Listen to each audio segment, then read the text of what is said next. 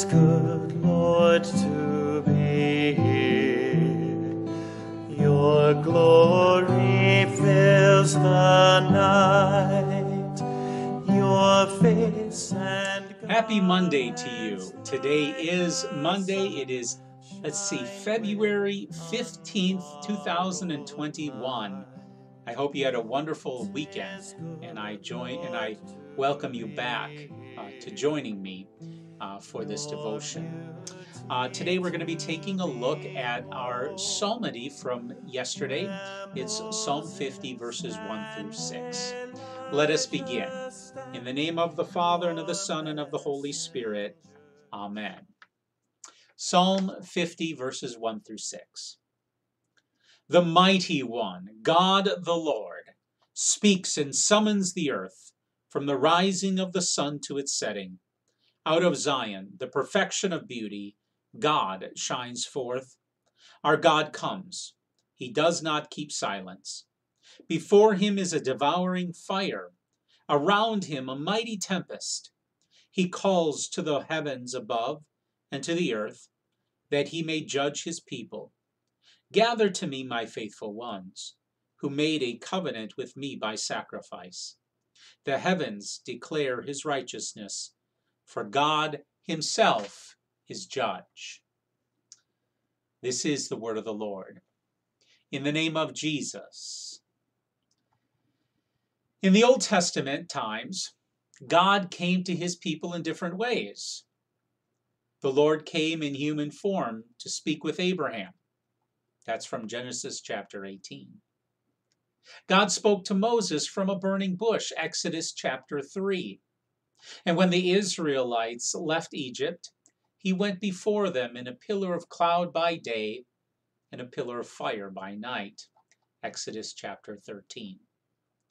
The Lord descended in fire onto Mount Sinai, Exodus chapter 19. And in our psalm, God comes in power and judgment. The psalmist cries out in warning, our God comes. He is coming in fire and storm to judge his people. He is coming to gather to himself his faithful people, those who trust his covenant promises and offer right sacrifices according to his law. And God did come among us, but he did not come in fire and storm. He came in fulfillment of his ancient covenant promise.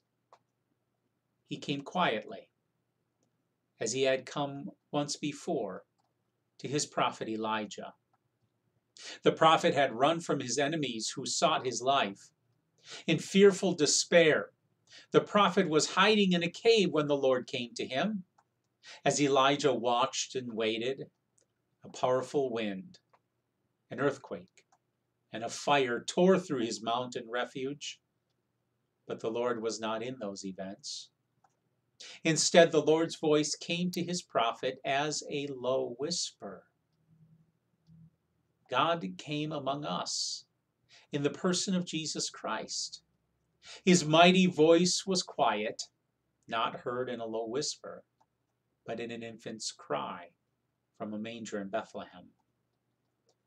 During his public ministry, Jesus proclaimed the kingdom of God, but he kept silence when, like a lamb, he was led to the slaughter.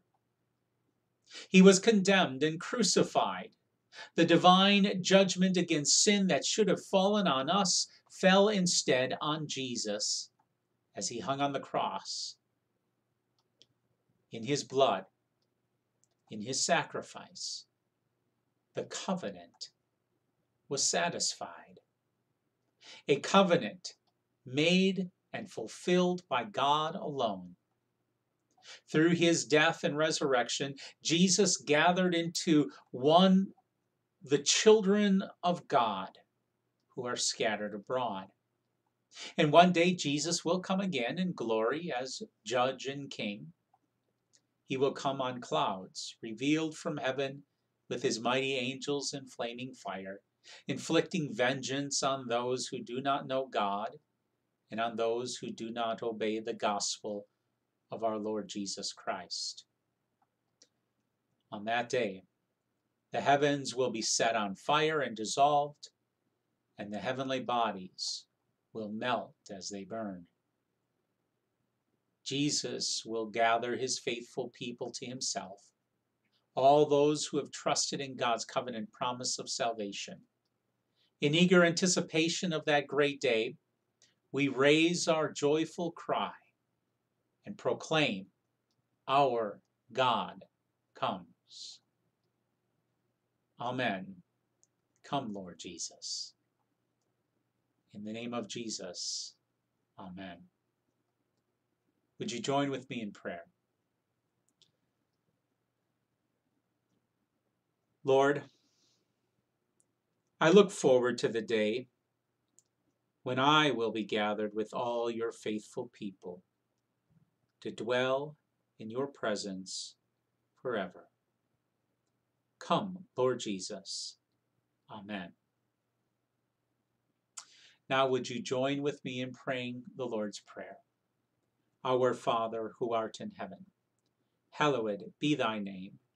Thy kingdom come, thy will be done, on earth as it is in heaven.